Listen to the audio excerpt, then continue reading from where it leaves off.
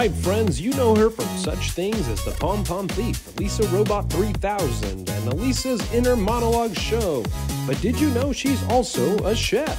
That's right, so let's hear it for the hostess with the mostest, the queen of the kitchen. Let's get cooking with Miss Elisa!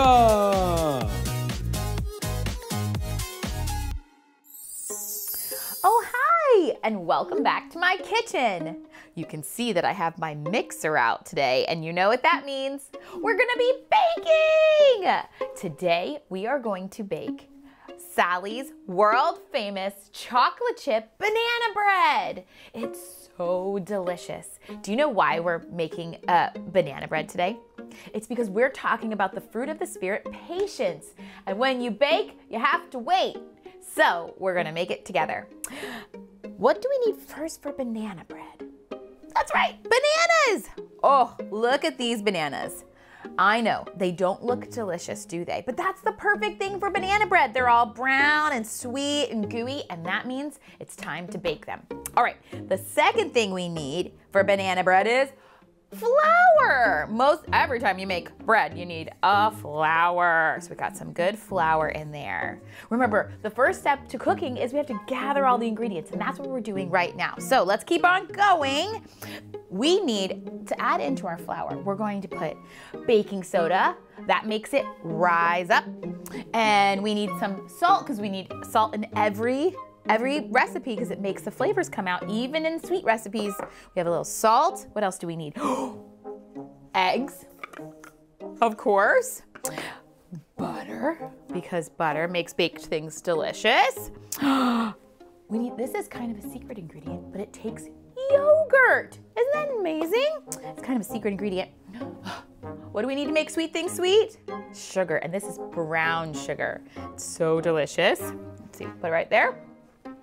And then, two flavor ingredients. We have vanilla and cinnamon. And our last, most important ingredient, what did we say this was?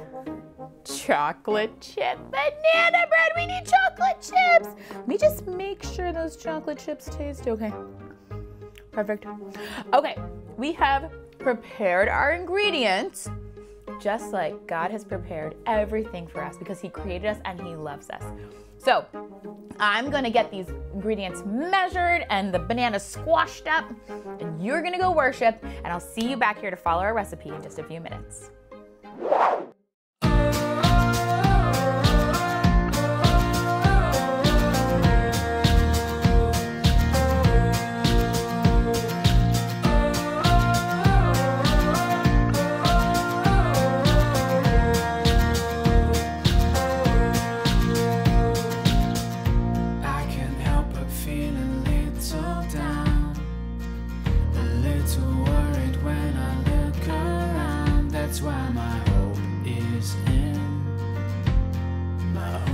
In the Lord, I fix my eyes upon the God who gives, 'cause all I need is what I have in Him. That's why my hope is in, my hope is in the Lord. My hope is in the Lord. I belong to Him. He will never let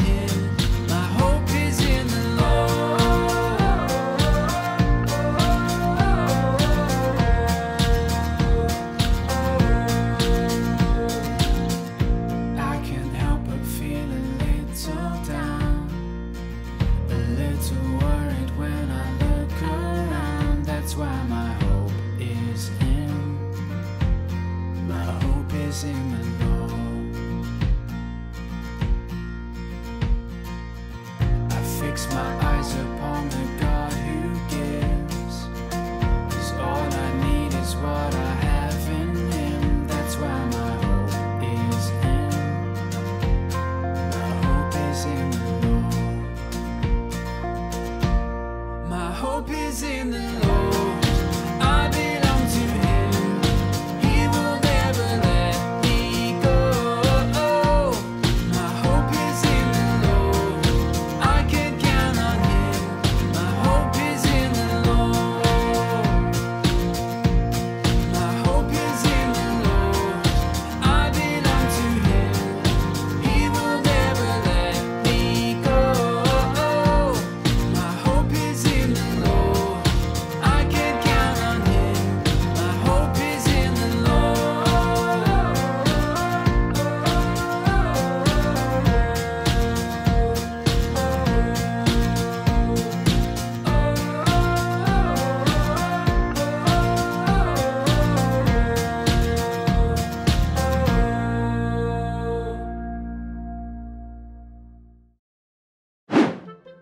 Last week was smooth sailing with a fabulous fruit smoothie, but now it's time to make a very appealing banana bread. First, Miss Elisa mushes up the bananas so they're nice and lumpy. Then she gets the brown sugar and butter ready to mix together for the batter. And she weighs out her yogurt, adding in some vanilla extract to give it that special something. And now she weighs out the most important ingredient, chocolate chips. Now that we're prepared, let's crack on with the bake. Get it? Because we cracked the eggs? Oh well, at least the grown-ups are laughing. And we're good. All right, my oven is hot, my pan is ready, and we're ready to follow the steps of the recipe. We're gonna follow them just right so that we can make Sally's world famous chocolate chip banana bread. You know what? Following the recipe is just like following Jesus. God sent Jesus to show us the way God designed for us to live. And so we get to read his stories and follow his way to make something beautiful in our lives, just like we're gonna make something delicious in our banana bread. All right, are you ready to follow the recipe? Awesome. So first, we mixed the butter and the sugar together until it was light and fluffy. It's called creaming them together. So that's already good. And now we mix in our eggs. So I'm gonna mix in 2 eggs and turn our mixer back on until they're all good and gooey in there. Getting good. All right.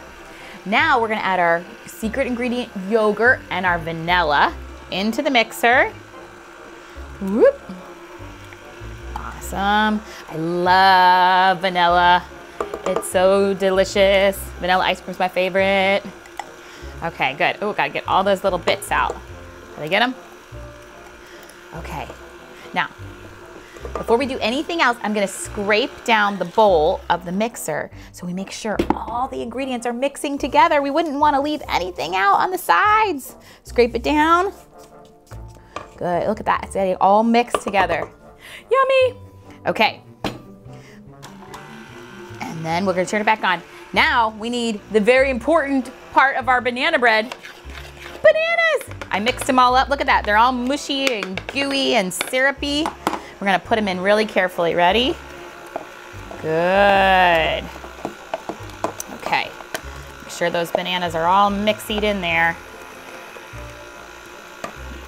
Okay. Whoop! Drippies. That's okay. Baking is messy. All right, so the last ingredient, well, not the last, the second to the last ingredient is all of our flour and our baking soda, cinnamon, and salt. And we're gonna turn the mixer down so it's just on low. We're gonna shake it in there. Shake, shake, shake, shake, shake. Shake, shake, shake. Whoop, I'm getting a little bit out. That's okay, remember, baking's messy. Shake, shake, shake. Good, okay. We're gonna make sure, we're gonna scrape it down one more time. Good. Scrape, scrape, scrape. Okay. And remember, we're waiting and we're doing everything just right, just like we're working on patience today. Patience is one of the ways Jesus shows us how to live. So we're mixing it just right and we're waiting to put in the most special, amazing part, our chocolate chips. Okay, are you ready? Sprinkle them in. Make sure they get all in there. We want 1 chocolate chip in every bite, right? That's right. And then that's it. We got our batter for our banana bread. And now, whoop! Whoops! we got it. It's okay. And we're gonna take our pan or our bowl, and then we're gonna put the batter in our pan, just like this. Oh, look at that. Oh. Fill it up. And then we've got our banana bread. And now all we have to do left is bake it. I'm gonna pop it in the oven. You're gonna go hear God's big story, and I'll meet you back here to taste it afterwards. We are about to witness one of the great phenomena of the natural world. The number you have reached is not in service. Clear at the closing doors, please. 1, 0. Lift off. man. Whew! I love summer. I love it. All the pool parties, catching the fireflies, running through the sprinkler. Oh, and my favorite. How did it know? I love ice cream! Good thing I have this bag of coins with me at all times when that sweet, sweet music plays. Here I come, ice cream! Oh, John, thank goodness. No, Can you give me a hand with these? Brandon, okay, hold on. Okay, yeah. I just got a few more. Okay, what? No, I'm trying to. Okay. All right, here we go. No, Brandon. Thank Brandon, you. these are small. I really appreciate it. What? Come on! All right. Okay. Here we go. This one. I just have one more. Okay. Where's my coins? All right. Okay. Have you been playing that music the whole time? Yeah, I love this song. Makes me think of ice cream for some reason.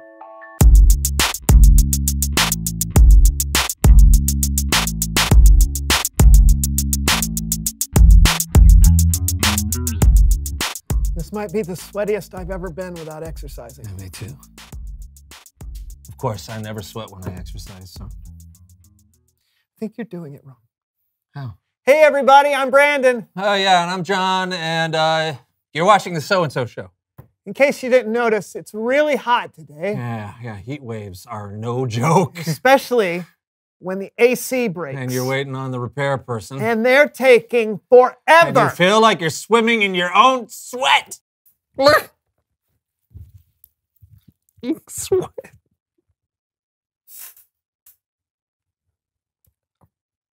It's fine. All right? No, it's fine. We can do this. Okay. We can be patient. We can be patient. Okay.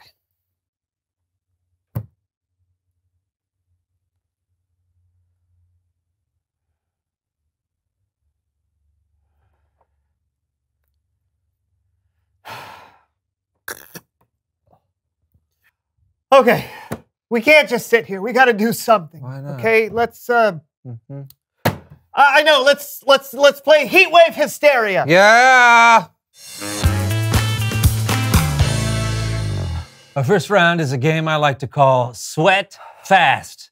The person to fill their cup with the most sweat in 15 seconds is the winner. That's gross. I know. Let's go. Right. Go.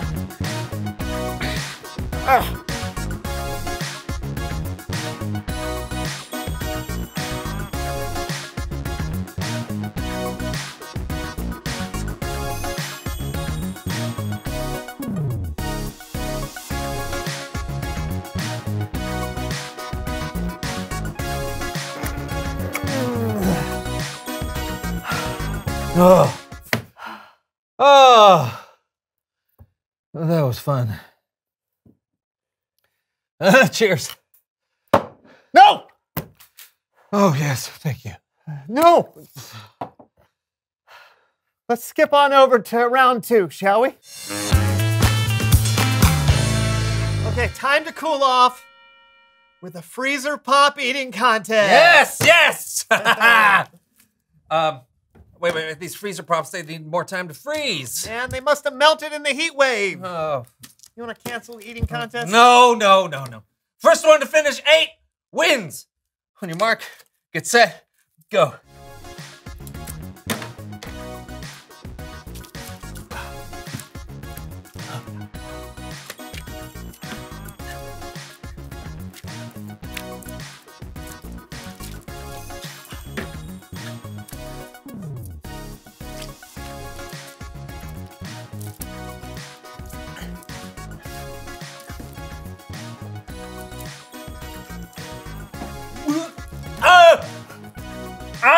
Brain freeze! Best! Get my brain warm!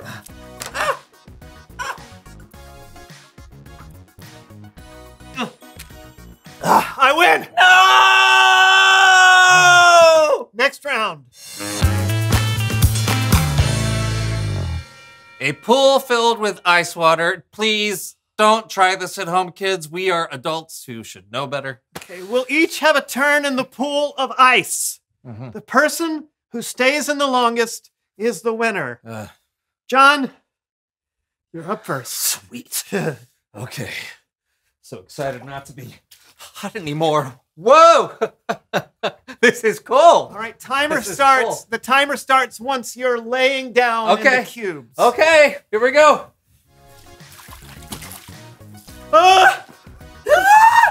It's like, go! It's so cold. Let's go. Okay.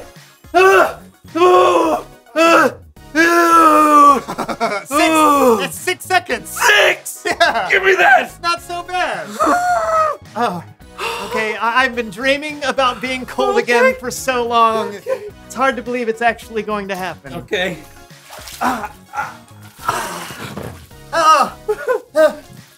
This is amazing. How are it's like you? a summer heat wave. I can make my own weights. How are you not freezing? This is crazy. This is perfect.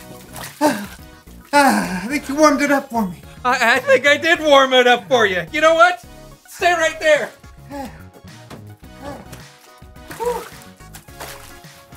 Maybe this will help. Now it's perfect.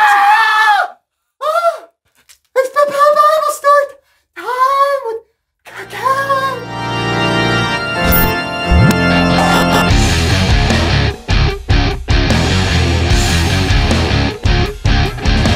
Hey guys, Oh, hey, Kellen. you doing okay? Our AC broke down, and the repair person is taking a really long time to get here. During this heat wave? Yeah, we even changed clothes and we're already sweating through them. That is unfortunate. Well, maybe I can help. You know how to fix an air conditioner? No, but I have a great Bible verse for us to learn from today. It's in the book of Proverbs, chapter 15, verse 18, and it goes like this. A person with a bad temper stirs up conflict, but a person who is patient calms things down.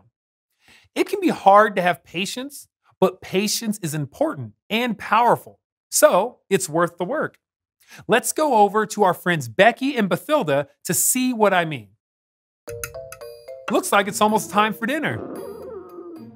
And it sounds like Becky and Bathilda are both pretty hungry. So hungry. Need food. Wow, that food smells so good. I'm really hungry. Let's see what they do while they're waiting for dinner to be ready. Mom? Why is dinner taking so long? Can't you see I'm starving over here? 3, 4, 5, 6, 7, 8, 9, 10! Ah! Why is dinner still not ready yet?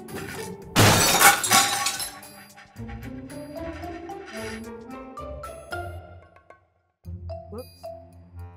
Yeah, being patient could have definitely helped out Bathilda.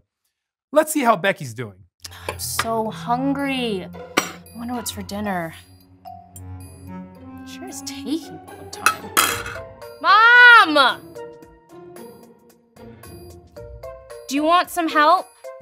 Yes, that would be wonderful. Okay, I'm coming. Both girls were really hungry, but Becky was more patient. And her patience helped her think of someone else's needs and not just her own. When you're patient, it doesn't just affect you, it affects everyone around you. Let's take a look at another day in the lives of Becky and Bathilda. This time, they're both waiting for a package to be delivered to the house. Now keep in mind, their packages are already 1 day late. My phone's supposed to notify me when my package arrives. It says it was shipped out 5 days ago. Well, why isn't it here yet? Still not here. Still not here. Still not here, still not here, still not here! Oh, I'll go check the mailbox. Maybe it's in there.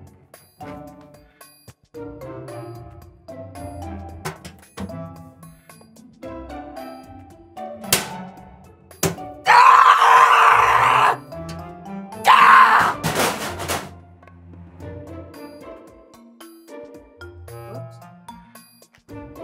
Whoa, that was intense. Definitely a lot like the first part of the verse from Proverbs. A person with a bad temper stirs up conflict. Now, let's take a look at how Becky handles having to wait. Ugh, still not here.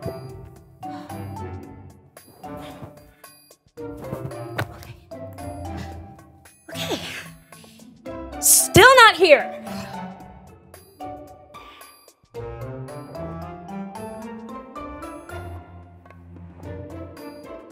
Still not here.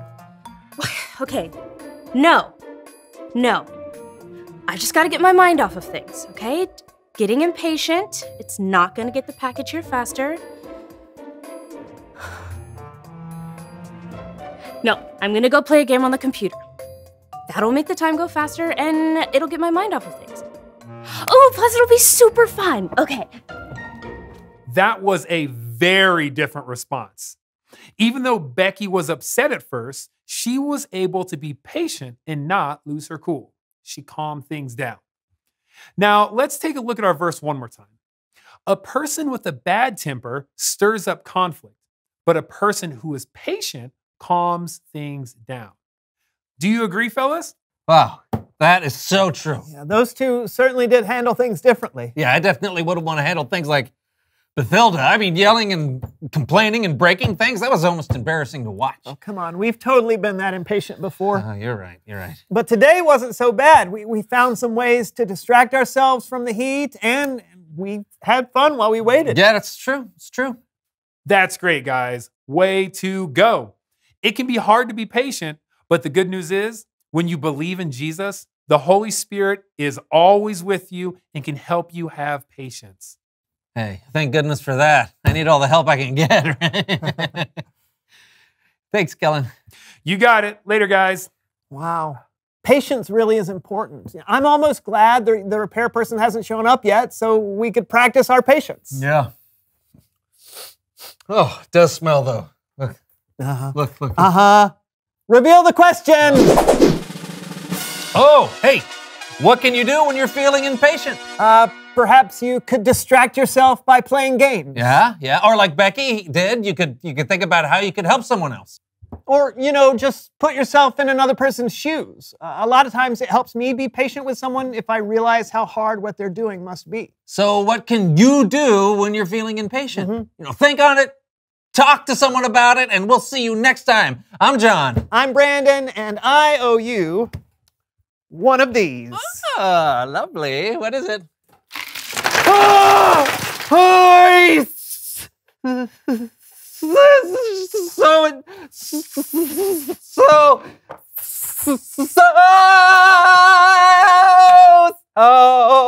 That's the So-and-So Show. Worth the wait. Oh, yeah. Are you a little cold now? Oh, yeah. You want to turn the AC down? No. You want to put our coats on? Oh, yeah. That's more like it.